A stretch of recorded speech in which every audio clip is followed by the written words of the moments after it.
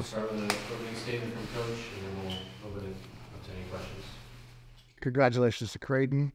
Good team. Really strong going forward, and they showed their quality in the first half, scoring the 3 goals. Right back in, it's McGuire. Oh, he's got a rocket shot. The man can score, and he's got 22 goals. And another goal, and the answer there from Castro. They're looking to add one here late, and they do, yes, wow!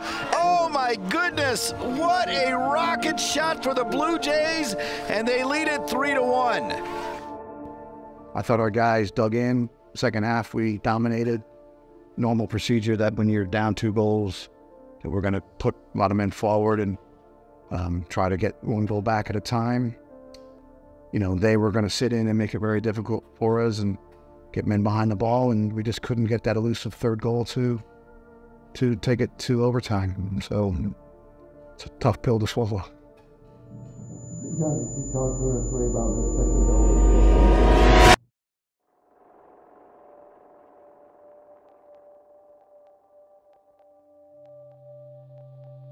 The ending of a season springs new beginnings.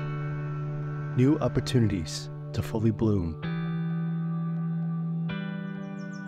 Last year we had, one of, a great season altogether. Regular season conference champions, go undefeated, ACC. Just a very successful season overall, and it was a great time, to go through it together as a group. And so I think we came back the next year with a real chip on our shoulder, but real confidence in that if we stick to the process, if we work, if we stay together, we have the talent to really have a really strong campaign, and turns out we did. We knew we had something special brewing, and it was just a matter of time before we worked out all the kinks to see them flourish and progress, and that's where we are now. And Mohammed delivers. 1-0, Blue Devils up. I think a lot of players consider Duke for obvious reasons, where the Duke kind of mantra is that you're going to have a world-class education, number one, first and foremost, and we take it seriously. And it's cool in our team to study and take academics seriously, and I think that's understood, and we make that a priority throughout the program every single day. And then I think also the possibilities of taking their game to another level, even if you're not looking to go pro, but you want to get better. And I feel that our players do get better from when they come in. They're young boys and anxious to learn, and by the end of their 4 years experience, they're men and ready to conquer the world, whatever department they choose. It's all about excellence. So it's a challenge. Not everybody can handle it, because there are demands of your time. You're expected to perform, but we've found that the quality of student athlete that we deal with, if we keep raising the bar, they keep reaching that, because it's in their DNA to strive and to want to get better and to improve. And I think we've done a really good job of bringing in really high character quality guys into our program. Our program right now is in such a good position, and we have fantastic kids on our team, and the culture is really player driven, and we're all in it together, and everybody's pulling in the same direction, and everybody really cares about the success of their teammates. So I think the family atmosphere is really what helps motivate and drive guys towards Duke. We also wanted soccer junkies. We wanted guys that loved the game, that wanted to train, that wanted to get better, that had eyes on the pros. And for us, I think that's what we targeted. We wanted to get the more of the Peter Strouds and the Shaqs involved that really knew that eventually they wanted to be pros. And I think that changed a lot. And also getting good, upstanding young men that are going to contribute into the communities, not just for the team, for example. And they understand how much we're going to push them and make them a better player and get out of the comfort zone and knock down those barriers that they put up and say, we're going to get to the bottom of it, and we're going to make you rise and allow you to be the best version of you can be.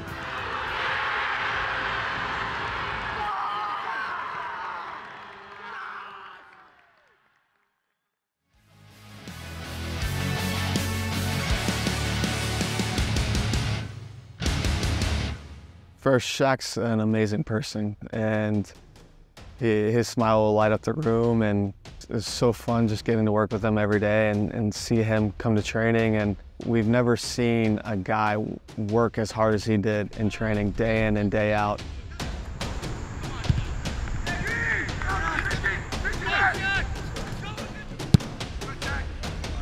It's like his life was depending on it, and he just loves the game so much, and that was just very evident in what you saw in his play. Being able to just be around that and witness that as a coach was amazing. Yeah, but the #2 overall selection in the 2023 MLS Super Draft, Orlando City take a forward and Generation Adidas signing out of Duke, Mohammed. I mean, this is amazing. You know, this is literally a dream come true moment for me. He's going to have a big career.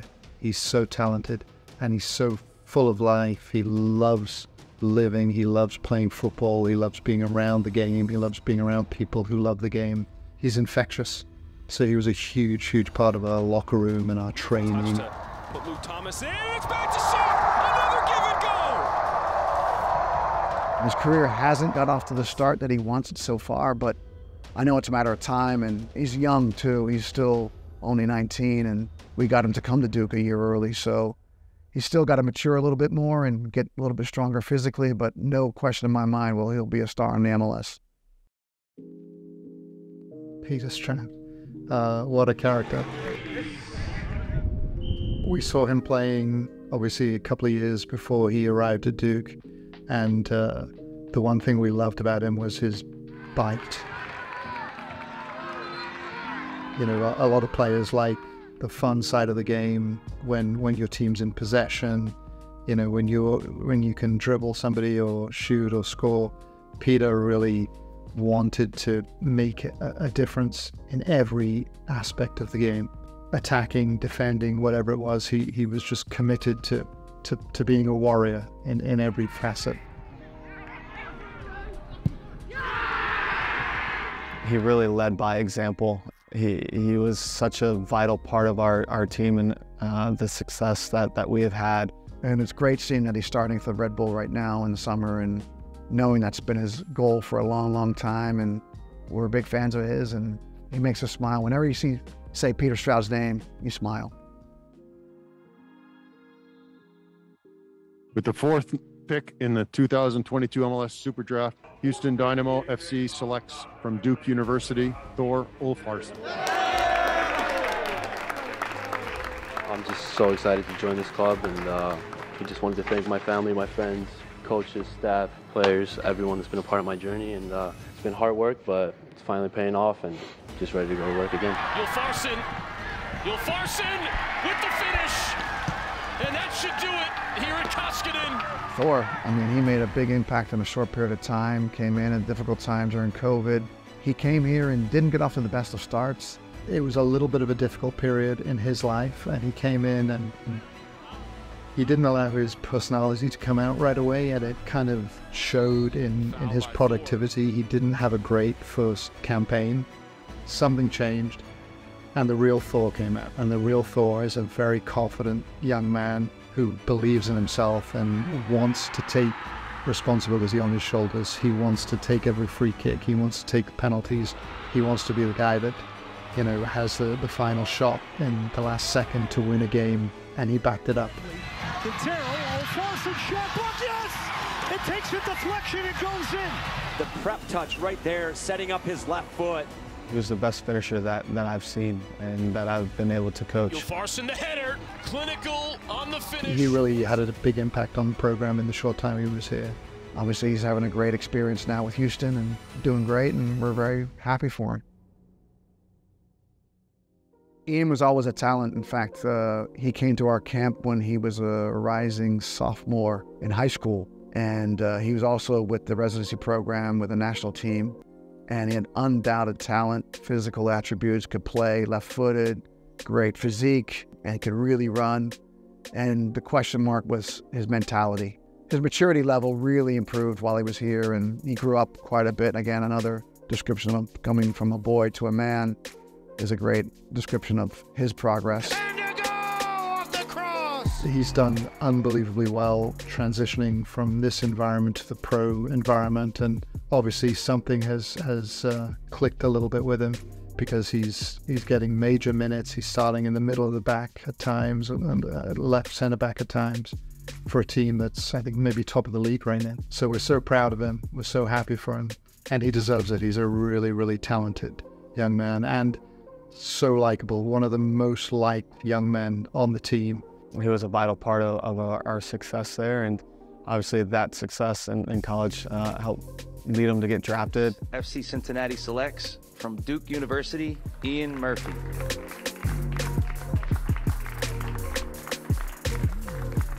We're very excited about the things he's doing in the MLS.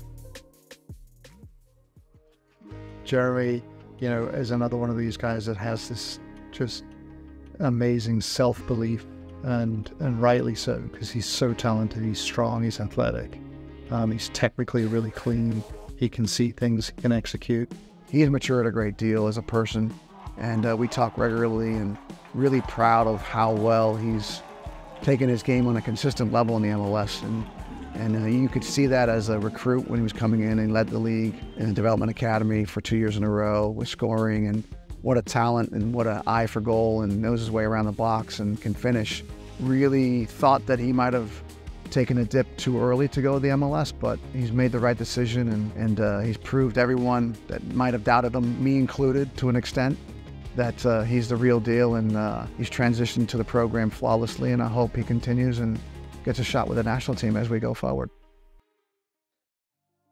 I think Brian White's one of those guys that absolutely loved Duke, and he loved the program. He was getting treatment even though he didn't need treatment. He was always in and around the locker room, always on the field doing extra, getting there early, working on his game. You know, initially he was like a wing player, wide player. I played him at right back, and so we moved him a little bit higher, and, you know, just over time he matured, and he worked on his game. I mean, he's one of the individuals that continually got better, and Coach Brady and him in particular worked on his finishing on a daily basis. So it's no surprise to us how well he's doing in the MLS for Vancouver now. He did great for the Red Bull as well. Turning into the box, White tries to blast one and scores!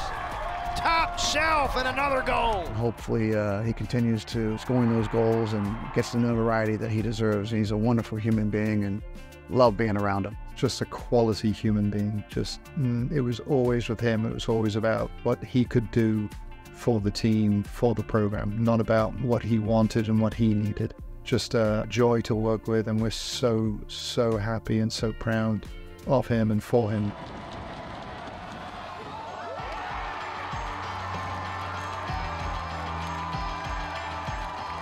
Yeah, Sean, it was amazing. He was a pretty big-time recruit. People saw it, and we worked hard to get him, and we were really happy when we did get him. I think one of the most significant memories I have of him was early in the season, maybe his second season. He got a bad injury on his, I think his right ankle, but at training every day he had a ball, and he was juggling the ball with his left foot. He was sitting down, but literally for 2 hours of training, every time you look over, he's sitting there because he can't run or do anything. And it was like maddening.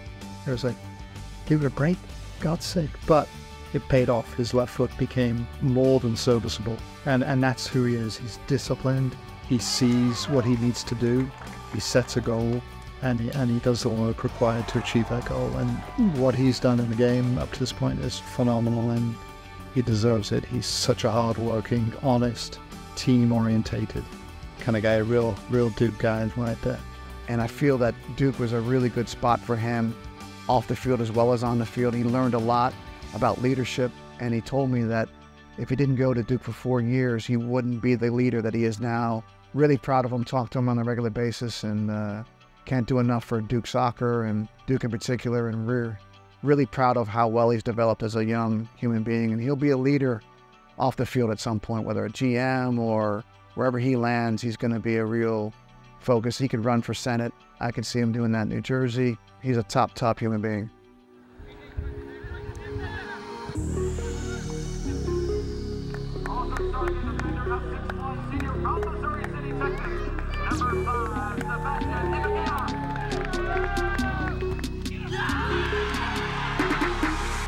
Seb was a monster athlete, and I remember Dr. Kevin White, the AD at the time, said, "Where did you get this guy?" And in fact, I coached his older brother here at Duke when I first arrived. He was already here, Christian, but Seb was a terrific talent. You know, I kept working with him and asked him to keep building his game. Don't be just one-dimensional.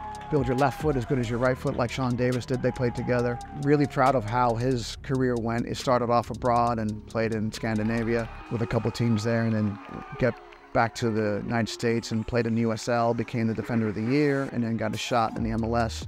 And he won a MLS championship 2 years ago with New York City FC, last year with LAFC, and now he got traded and got a big contract with Dallas, just got married. So life's really good for him. I saw him play against Sean Davis about a month ago and was able to have a drink with him after the game, and we had a great time. And I think maybe in his future could be coaching. He'd like to get into coaching, and I said, anytime you're ready, come back to Duke and help us out, because he has a lot to offer. He's always got a great demeanor, a real professional, fun to be around, and yeah, I love that guy as well. He's doing great.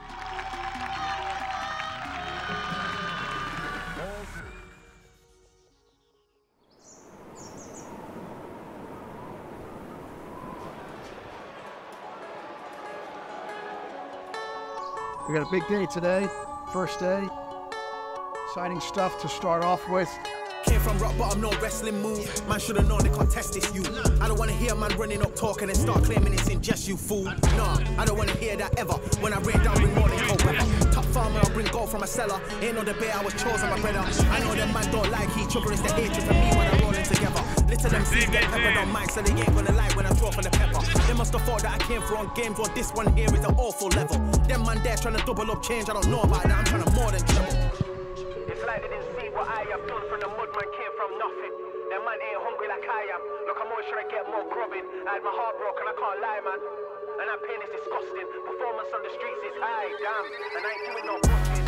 It's like they didn't see what I have done from the mud, man came from nothing.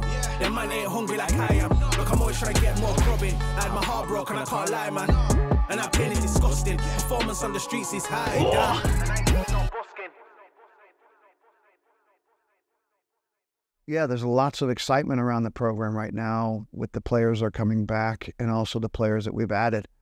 And it's going to be a job for all of us, not just us coaches, to integrate all the new players into our system. And we feel that we've done a really good job with the recruiting process, benefited from the transfer portal as well. Some grad students, 3 grad students coming in.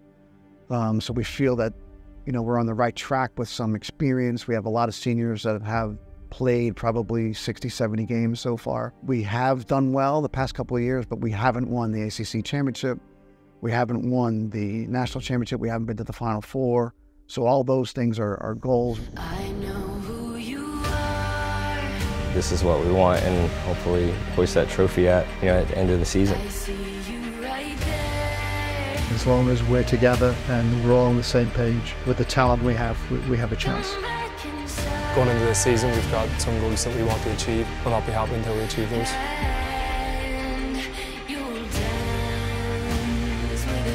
That culture, that hunger's already embedded in us, and we're ready to go. And the Blue Devils have won it!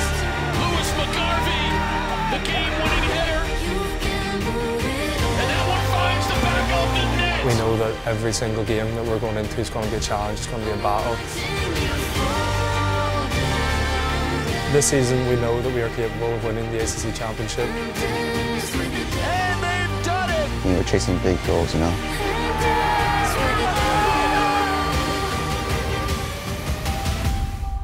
It's a great time to be a Blue Devil. And dance with the devil.